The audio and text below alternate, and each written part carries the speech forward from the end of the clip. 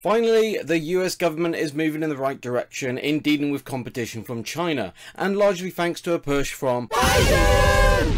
The House of Congress has finally just passed a bill for $280 billion for domestic chip research and manufacture. So I'm going to break this down, explaining what this means for the industry and what I'm doing as an investor. Here we go.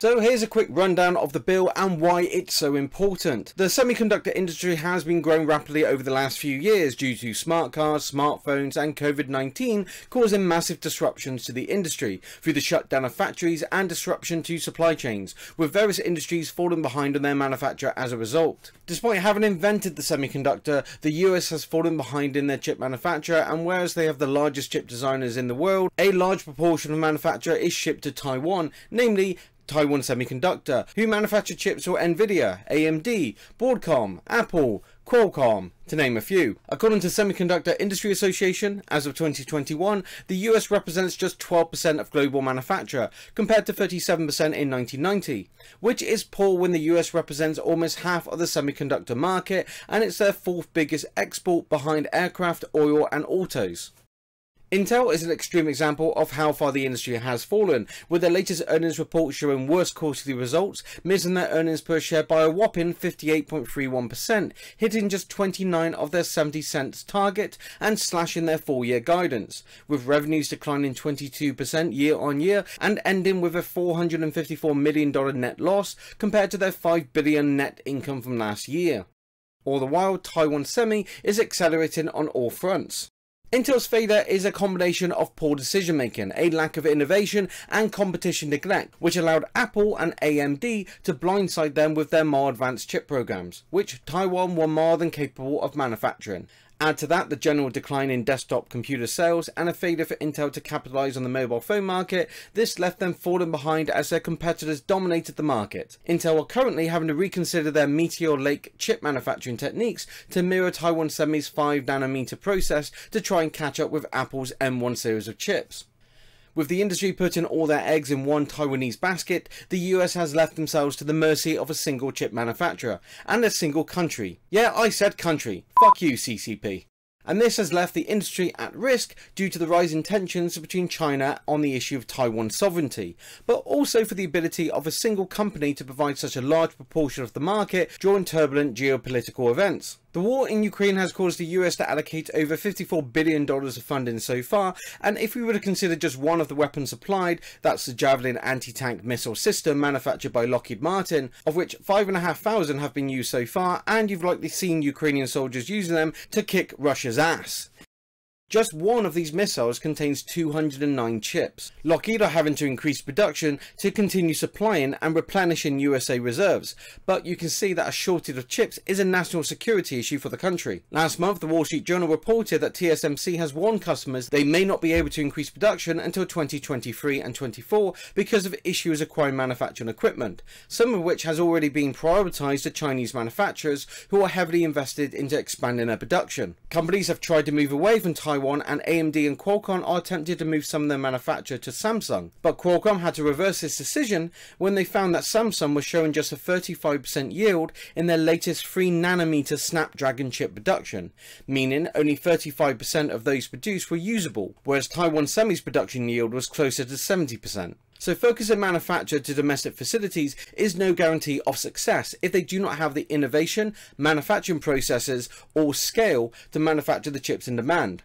The technology industry is highly competitive, and success is determined by the ability to deliver the latest and more advanced components, so tech companies cannot afford to be patient with manufacturers. If you want first, you might as well be last. If you ain't first, you're last. Gene, if you ain't first, you're last. If you ain't first, you're last.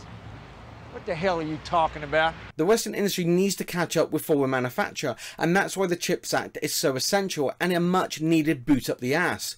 So here's a breakdown.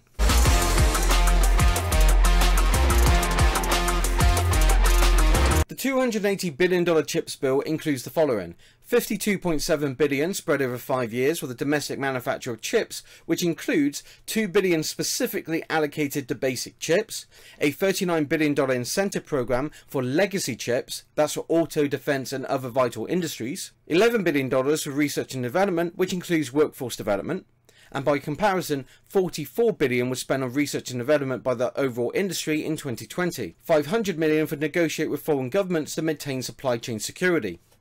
The bill also includes an estimated $24 billion to cover a 25% investment tax credit for semiconductor plants, $81 billion for the National Science Foundation, which supports research and education in science engineering, $10 billion for regional technology hubs, and $68 billion for the Department of Energy.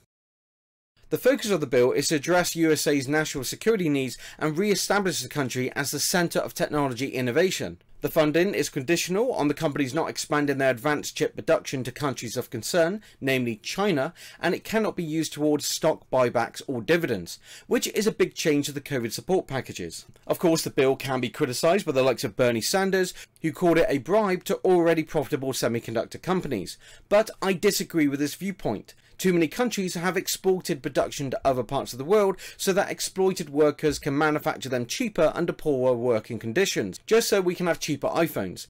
Whereas countries such as China have no issue stealing intellectual properties from anything they manufacture. The idea of an incentive to pull back manufacturing to the domestic markets creates an opportunity to expand a home workforce, while the semiconductor industry in the USA alone is expected to need 70 to 90,000 additional high-skilled workers by 2025 to keep up with demand. Bringing production home is a chance to stick a finger up at foreign companies too willing to overwork and underpay their workers. Whilst they steal technology, they lack the innovation to invent themselves. The CHIPS Act is not alone in this approach, with China, South Korea and Europe all investing huge amounts into their own chip production to address increasing demand.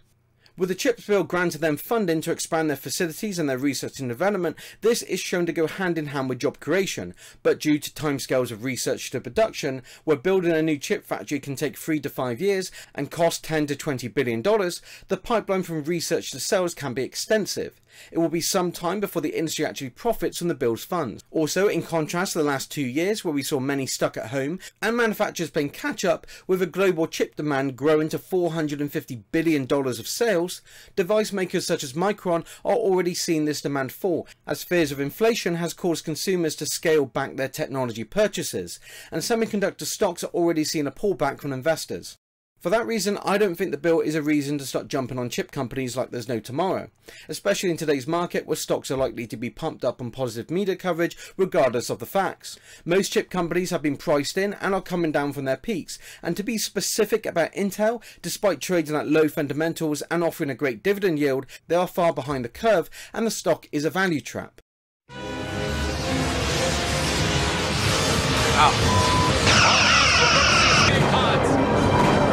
Transfer emergency power to the antimatter container. Keep going, yes, sir.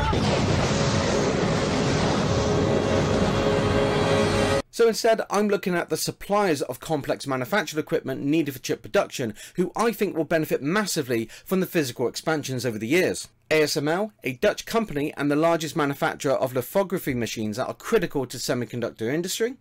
Applied Materials, a US company supplying equipment, software and services for the semiconductor manufacturer, and Lam Research, a US supplier of fabrication equipment for the chip industry. All these companies are profitable and have been showing year-on-year growth in revenue, profits and net income for shareholders, all hitting around the $1.5 billion mark last quarter and continuing to grow. Out of the group, Lam Research seems to be doing exceptionally well in their earnings growth, but I'm not seeing much growth in shareholder equity. ASML is growing rapidly, but the fundamentals suggest it's already been heavily priced in, and I think the stock is the most expensive out of the group. I'm personally focused on Applied Materials, who are showing growth in all areas. The stock has come down from its January high of $167 and currently trades at 12 times earnings and 3.81 times sales, making them technically the cheapest out of the group. July has the stock bouncing from its lows and may represent a decent buying opportunity. I've started buying this week and I'm already up by 1%, and I plan to grow my position over the next few months, taking account of continuing volatility in the markets. In March, the board announced a $6 billion share buyback program and increased their quarterly cash dividend by 8.3%. So, trading at $105, that represents a dividend yield of about 1%, which is great for investors who love a dividend.